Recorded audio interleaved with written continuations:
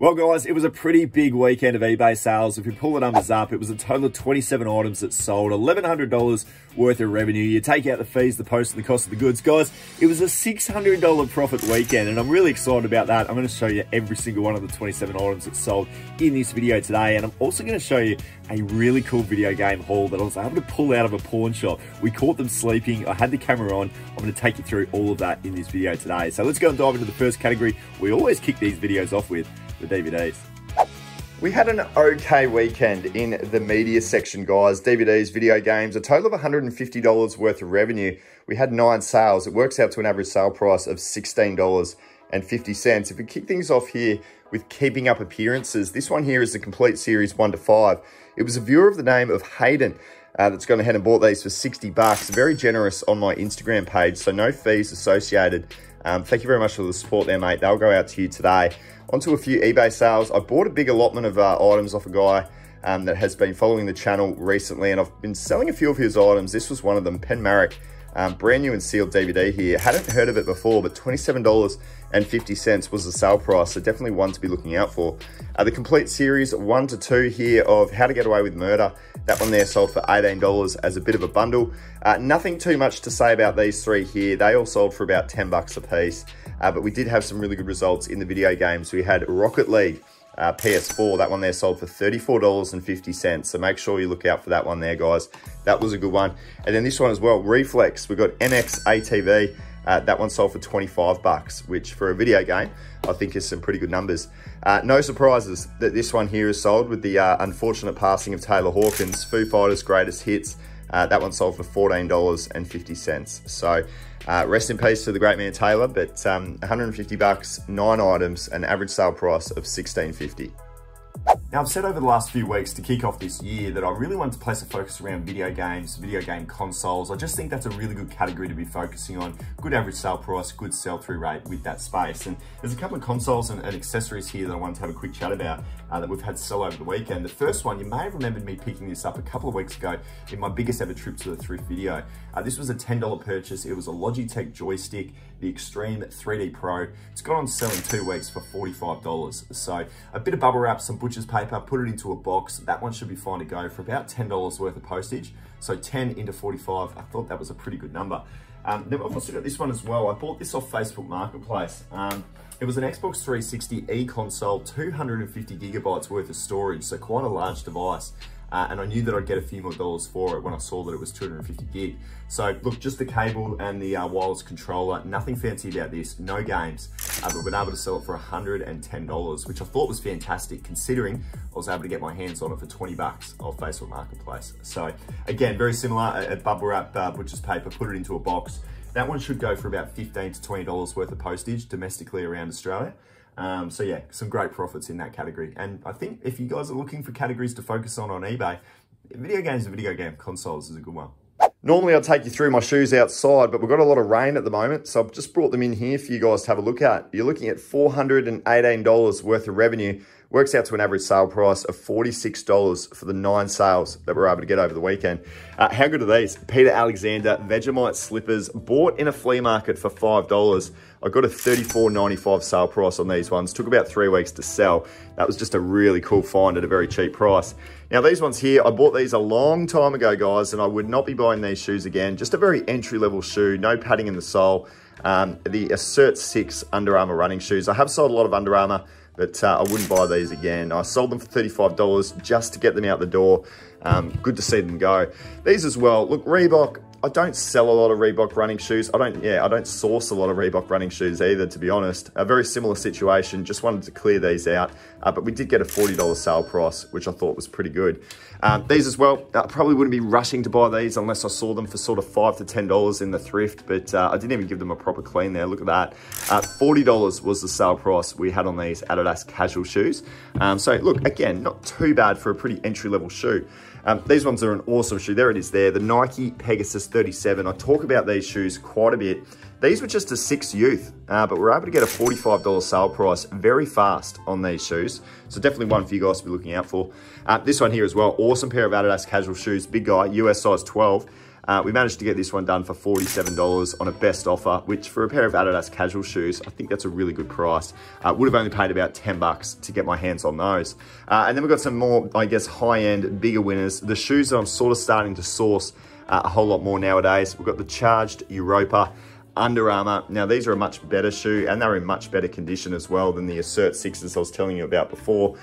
These ones here have sold for $55, but I really do think, given the condition, I might have been able to get a few more bucks for them. So, yeah, somebody's got a really good deal there with that one.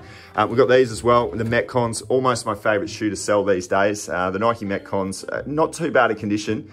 We're able to get a $60 sale price, Metcon 2s, so more of an earlier model with the Metcon range. And then these ones I didn't buy too long ago, guys. You might have remembered me picking these up in a trip to the thrift.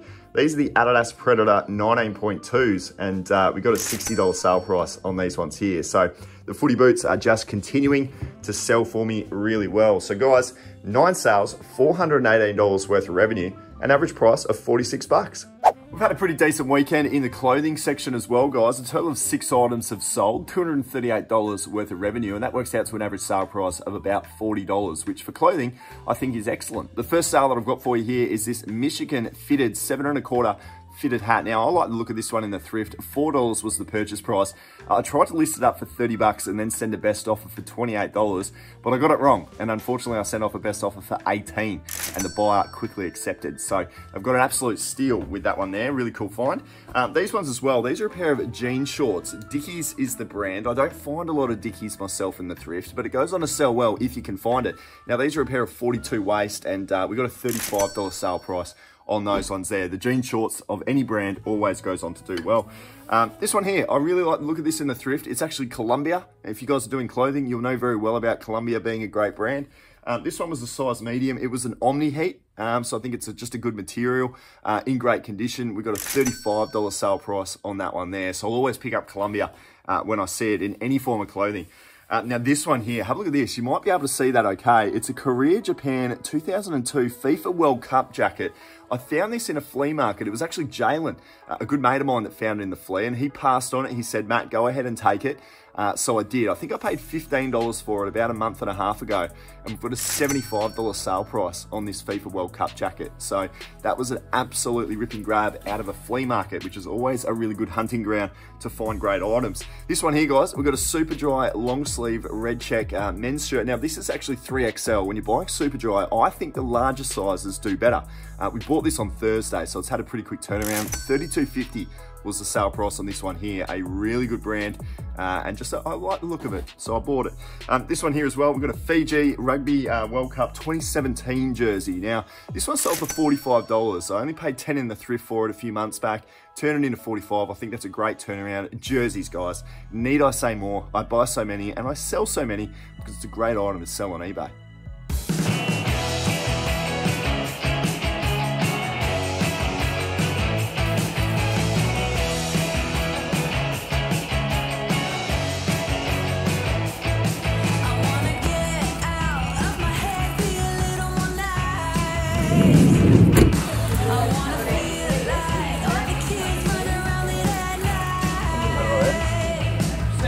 Good to see you.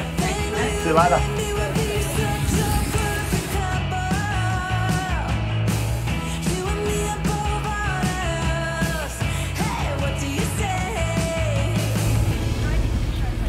Well guys, really nice to get the post out of the way on a Monday morning. Always a really good feeling when I go and drop it off, but it is an absolutely miserable day out here. It is dark.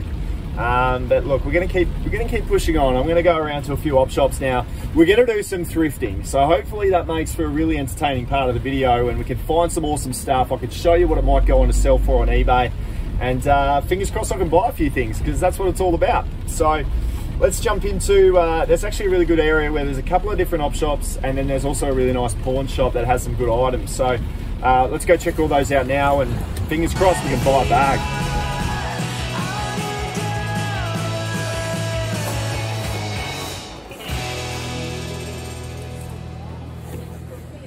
I've got a Bolo shoe brand for you guys to check out here. Oliver, I believe it's an Australian-made shoe company. $50. These were in light new condition, but have a look at the comps. We're talking anywhere between 80 to 100, but I ended up passing on that price.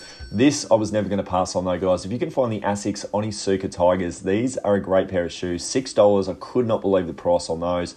Should be able to get $60. And there was a second pair as well for just the $5. So about $100 worth of shoes there for just the $11, which was just brilliant. I've got these as well. The Sense Boost Goes, the Winters.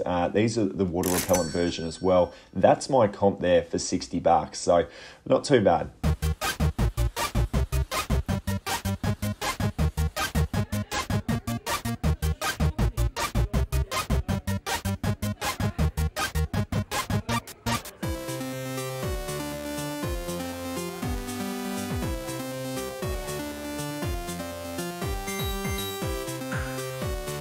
Okay guys, let's do some video game hunting. I've gone through most of these games that you're seeing here. In Dragon Ball Z Kakarot, $29. I thought there might have been some value, but it only goes for 40, so I did have to leave that one behind. The Elder Scrolls 5 Skyrim Special Edition for $9. Well, that one turns into about 25, so I'm happy to go ahead and make the purchase.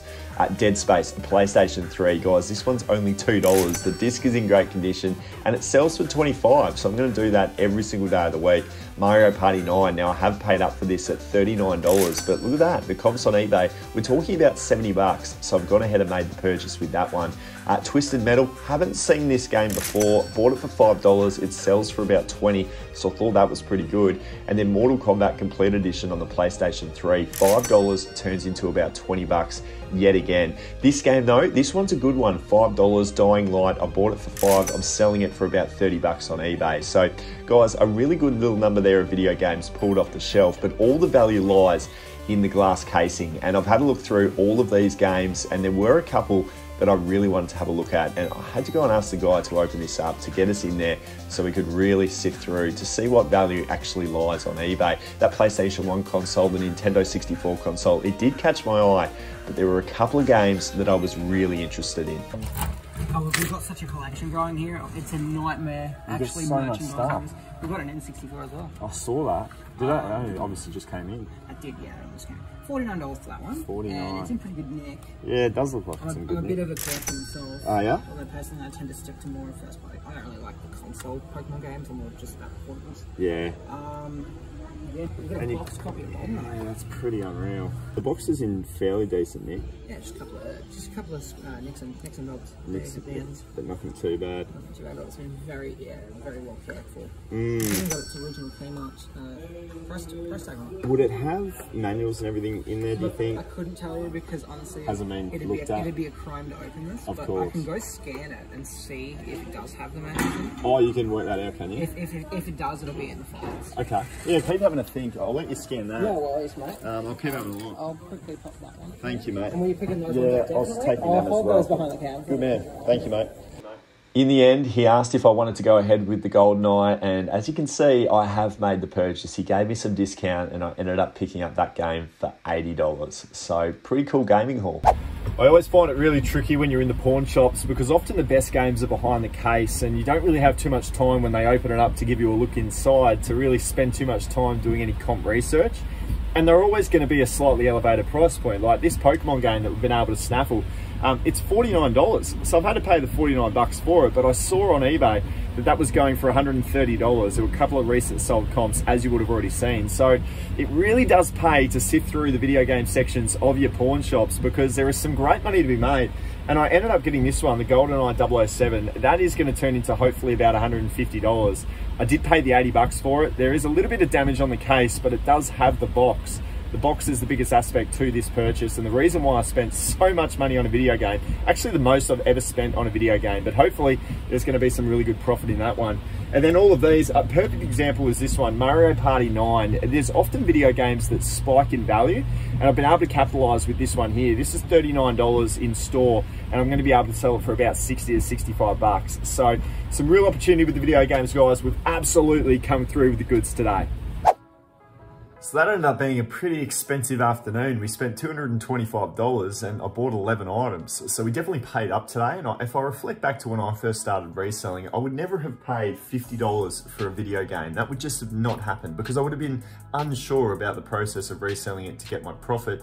I wouldn't have known how long it takes, and I wouldn't have known even if it was a good item to be selling. But because I've been doing this now for quite a long time, I have the confidence to start spending more money on items. And I think that's a real key for just honing in on a few different niche categories. Like, I'm happy to spend that sort of money on shoes because I know my shoes really well and I know the expectation of how quickly I'm going to get that money back based on what the item is.